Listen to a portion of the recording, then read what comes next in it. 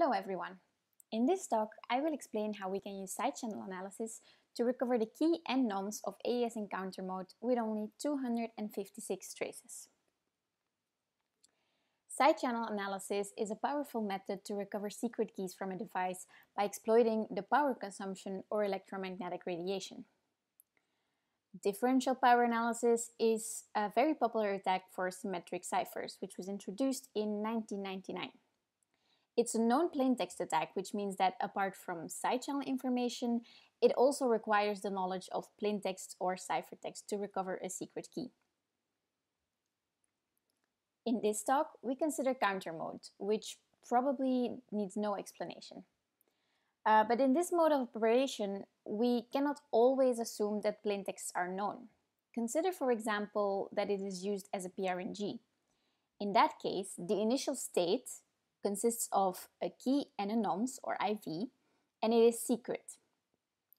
This scenario was considered in a previous work by Jaffe, and he managed to recover both the key and nonce from 2 to the power 16 power traces using only the information in those traces. NIST actually has an official recommendation for using counter mode to generate pseudorandom bits. During each request, the plaintext gets incremented by the counter, and the ciphertexts are collected until there are enough random bits. An important detail of this recommendation is that between every request, the state, which includes the key, is updated. So this means that a DPA attack that wants to recover the state must succeed within a single request. And then NIST also specifies that the maximum size of a single request is 2 to the power 19 bits. Now, in the case of AES, which has a 128-bit state, this means that there are only at most 4096 encryptions per request. So that actually means that Jaffe's attack is prevented because it needs more traces than 4096. So here's our question. Can we attack AES in counter mode in less than 4096 traces? I already told you the answer. Yes, because we will do it in only 256 traces. Now, before we explain the attack, let's recap how an AES round works. So first we do subbytes, which is the only nonlinear step, where every byte goes individually through the S-box. Next we do shift rows, where every row of the state is rotated over 0, 1, 2, or 3 bytes. Then we do mixed columns, which individually transforms every column by multiplying it with a matrix, and therefore we mix the bytes of that column. And finally we do add round key, where every byte of the state is XORed with the corresponding byte of the round key. During this presentation we will use power traces that we took with a Chip Whisperer light board. We connected it to the UFO target board with an STM32F3 mounted. So the CPU is a 32-bit ARM Cortex-M4, which we programmed with a C implementation of AES encounter mode. Now in the paper, we also use different devices to demonstrate the attack apart from only this device. Now, let's start the attack. Remember, we have only 256 traces, so that means that only 1 byte of the state is varying all the time. And for simplicity, let's assume it's the least significant byte, so byte number 15. We will indicate bytes like these that are changing all the time with a black square. When this byte reaches a value 255, the counter will overflow, right? It will go back to 0, and a carry will activate the next byte, byte number 14. This happens only once in our set of 256 traces. And so we will use gray squares to indicate bytes like byte number 14 that change once. All the other bytes, they are constant, and we will indicate them with white squares. Also, we will use X to denote the state before add round key and Z for after subbytes. And what we know about the very first state, X1, is that it's the sum of the nonce, or IV, which we don't know, and a counter that starts from 0, which we do know. Then, the first step of the attack is actually identical to that from Jaffe from 2007. it targets the 15th byte after the first subbytes. So this is the S-box applied to the XOR of key byte 15 and state byte 15. Both of these bytes are unknown, but we can use the knowledge of the counter. In this expression, there are 16 bits that we don't know, 8 bits of the key byte and 8 bits of the nonce byte.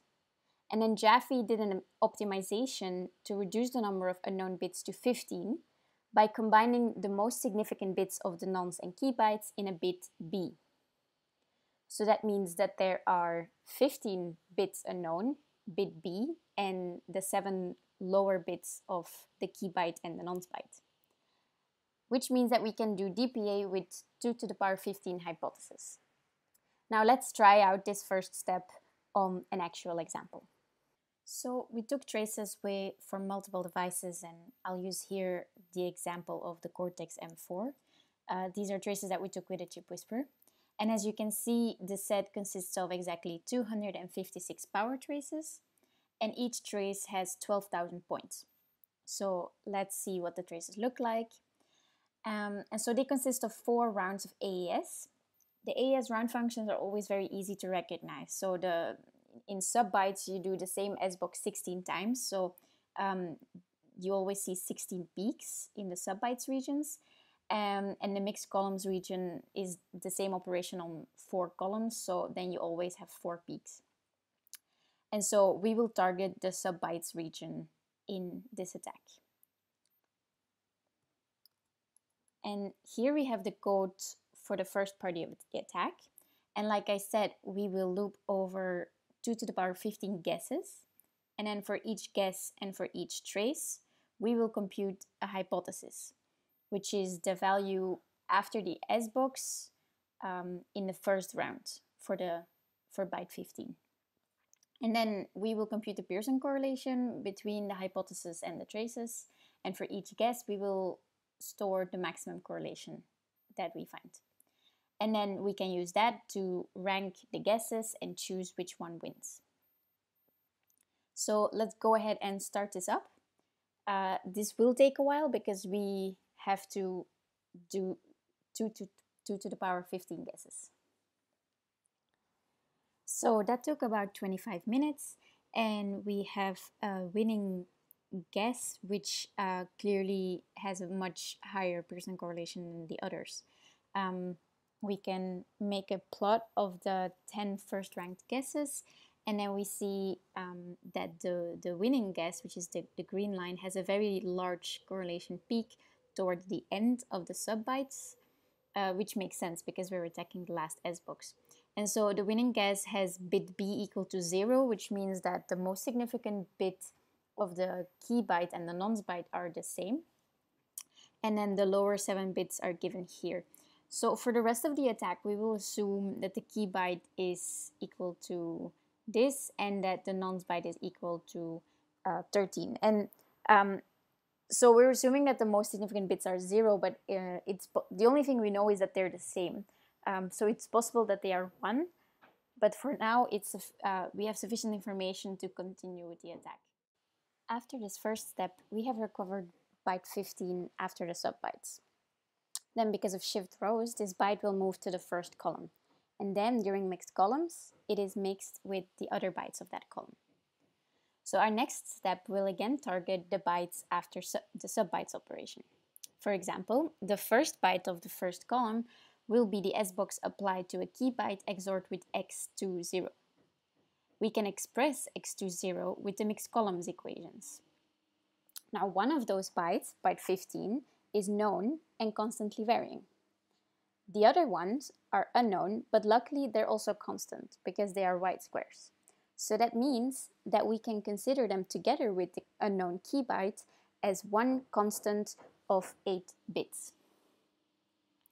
That means that we can use a DPA attack with 2 to the 8 hypothesis to recover one constant for each byte of this column. So we'll try this out with the Cortex traces as well, but first I want to draw your attention to these mixed columns factors. For 2 bytes of the column, the factors are the same. So the hypothesis that we compute for these 2 bytes will be identical. So we return to the notebook, and here we have those 4 mixed columns factors that we need to recover each of the bytes of the column. And then the code for the second round is pretty similar to that from the first round, except now we only have to guess 2 to the power 8 times. For the rest, we're again computing hypothesis and Pearson correlation and etc. We need to do this code for each byte of the column. And so I'll show it here for the first byte, but like I said, the first and the second byte have the same mixed columns factor. So that also means they have the same hypothesis, and we'll actually be doing both of them at the same time. So this goes a lot faster than the first step, right? Because we have a lot less guesses to make. We get the result after only 10 seconds. And so since we did 2 bytes at the same time, we have also 2 guesses that very convincingly win from the others, but there are different time samples in the trace. So the first one, the orange one, is the constant that we wanted to recover for the first byte of the column, and the second one is for the second byte. So then we still need to recover 2 other bytes from the column. So here we do all of them, and I'll fast forward this a second. And then we've recovered all the 4 constants needed to know the first column of the state after the second round. At the end of round 2, we have recovered the entire first column. And then with shift rows, those bytes are spread over all the columns of the state. As in the previous step, there is now 1 known byte per column. But this time, there's also a gray byte in every column, which means that we cannot just assume that it is constant. Let's consider an easy scenario first. If byte 15 of the nonce was 0, then the counter for that byte would never overflow and byte 14 would have been constant. And then there would be no gray squares, and we could apply exactly the same method as in the previous step to each of the columns of the state. Now, for each byte, we could recover a constant by using the only known byte of that column multiplied with the right mixed columns factor. Now, what if nonce byte 15 were valued 255? Then, after only 1 trace, the counter would overflow and the byte 14 would change. But then for the rest of the traces, it would be constant again. So we can still kind of apply the same method. Only this time, we would recover different constants because the value of x14 changed, which also changes the value of all the gray squares in the rest of the cipher. So what happens in general is that the value of byte 14 in the first state changes after 256 minus n15 traces. So depending on this value of n15, we will have more traces with the first constant or the second. And our DPA attack would recover the constants that occur the most. Of course, the worst case scenario is that the value n15 is approximately 128, which means that half of the traces use one constant and the other half the other. So what we would see in a DPA attack is that for the first half of the traces, one of the constants wins, but then as we go to the second half, it actually starts to lose to the other constant. Let me show you how we deal with this in our example. Okay, so let's start by doing the most obvious thing, which is assume that we can just use the same methodology as before and use all the traces. The code for the third step is essentially the same as the previous steps. The only difference is how we compute the hypothesis. And so if we try this, let's try this on the first byte. Fast forwarded it a bit. What we see is that not a very good result because there's a race going on between 2 of the guesses and neither of them are winning very, very convincingly. So when you see that, that gives you a hint on that we might be close to the worst case nonce, right? And indeed, we already know that our nonce, byte 15 of the nonce in the first step was either 13 or 13 plus 128. And so when you see this, you might think, well, probably it's 13 plus 128. So what if we just use half the traces? I'll fast forward again. Then it looks much better, right? So now one of the constants wins very clearly with very good margin, and the attack works. One thing that we can do, which is even better, is since we kind of we can kind of guess that the most significant bit of the nonce and also the key byte in the first step is 1, we can use that to select exactly the traces that will correspond to the same byte 14. So in this case, that gives us 141 measurements. And if we do the attack then again, we get a winner with a very convincing margin. Let's now do this for to recover all the 16 constants in that round. And I will also skip this part until it's finished. Okay, so that now we have recovered all 16 constants, which means that we know we can compute exactly the state at the end of round 3. After round 3, we have recovered the entire state, which means that we can compute state x4 at the start of round 4. At that point, we can perform a regular DPA attack where we only have to hypothesize on the round key bytes.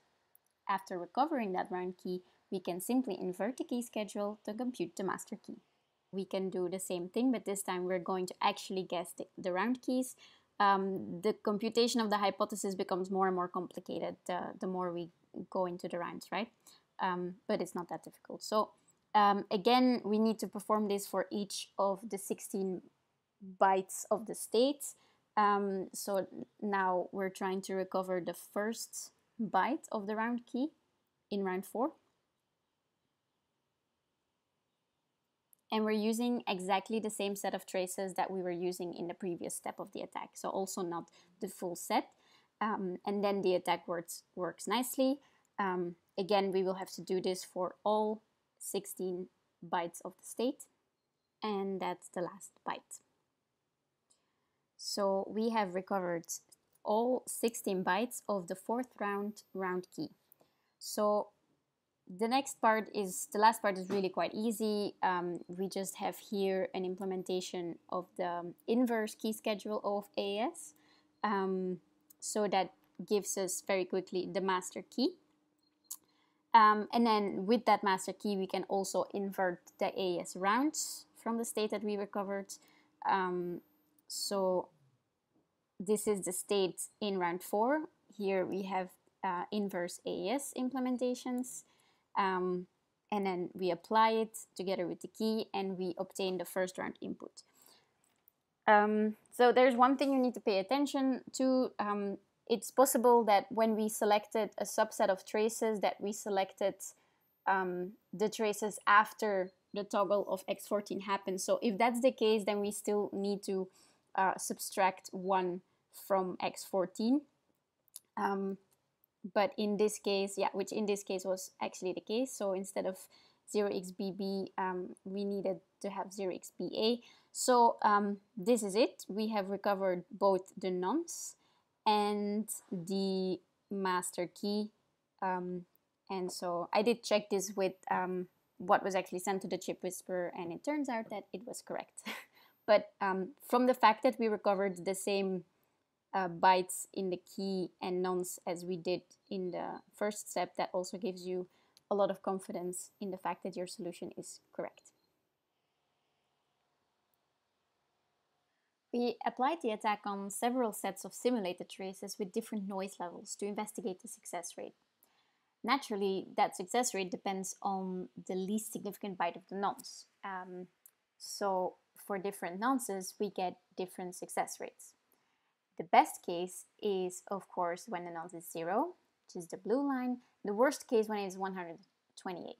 We see that in the worst case, the pink line, that regardless of the noise level, we can never reach 100% success. But if we throw away half of the traces, that's the green line here, the success rate is similar to that of other nonce values. And then we also show here in the yellow line that if you have 512 traces instead of 256 at your disposal, then you can always select the optimal subset of 256 traces that start with the best case nonce. And then you have this success rate. Now, from a designer point of view, what should we take away from this? One thing we can do is use the hiding technique of random shuffling. Because as we saw in the attack, it's important to see the correct order of the sub-bytes in the traces if we want to be able to distinguish bytes with the same mixed columns constant. If the sub-bytes operation is randomly shuffled, it's more difficult for the attacker to recover the correct constant. Also, in the NIST specification of counter mode, they note that we can use an LFSR update instead of a regular counter. That could mean that each iteration changes bits that are spread over the entire AES state instead of just a few bytes. And since the attack really depends on the fact that a large part of the state is constant, it wouldn't work if we used an LFSR. Another very important thing to do is to limit the size of the requests, so that the attacker cannot obtain enough traces with the same key. I noticed that some entities already use a lower bound than NIST prescribes, so that's good. For example, the embed TLS library only allows 64 encryptions per request, and DRBG from Texas Instruments only allows 16 encryptions per request. And then finally, if we had tried to do the attack on a hardware implementation of AES in counter mode, it probably wouldn't have worked with 256 traces. If you have a round-based implementation, the useful signal is only 1/16 of the power consumption. And also, you can't distinguish between different bytes in the same round because they're all happening at the same time. And if you have an on-roll implementation, it's quite difficult to distinguish between the different rounds in the trace. Overall, the signal-to-noise ratio in hardware implementation is just much lower than with software implementation. So it's not very probable that the attack would succeed with only 256 traces. So what does that mean for the application of masking? Masking is a countermeasure against side channel attacks that usually requires an online PRNG to supply randomness. A question that is often asked is whether that PRNG needs to be protected with masking as well. But that could create a chicken and egg problem, right? Because if the PRNG needs masking, then another PRNG would need to supply that. Based on this work, I would say that if the PRNG is based on AES in counter mode, it does not need masking to protect against DPA. If we just follow the recommendations from the previous slide, we can prevent the attack from this work. Of course, PRNGs for masking are not necessarily based on AES in counter mode. Sometimes people just use a simple LFSR construction. And from a side channel point of view, linear functions are more difficult to target, so that might be an advantage of LFSRs. But we do need to do more research into specific constructions and attacks that might work against them. In conclusion, we can attack AES in counter mode in 256 traces, not only in simulation, but also on actual devices. We used this attack to create some recommendations for protecting AES in counter mode and to decide that it does not need masking to be secure against DPA. In the paper, we also used the deep learning version of DPA to demonstrate the attack, and we compared our results to blind side channel analysis. Both are techniques which were presented at CHES in previous years. We also show more applications to different devices in our appendix. As for future work, I think we should consider what kind of PRNG is needed for masking and what kind of side channel attacks might work against them. Based on that, we can determine what kind of additional protection is needed.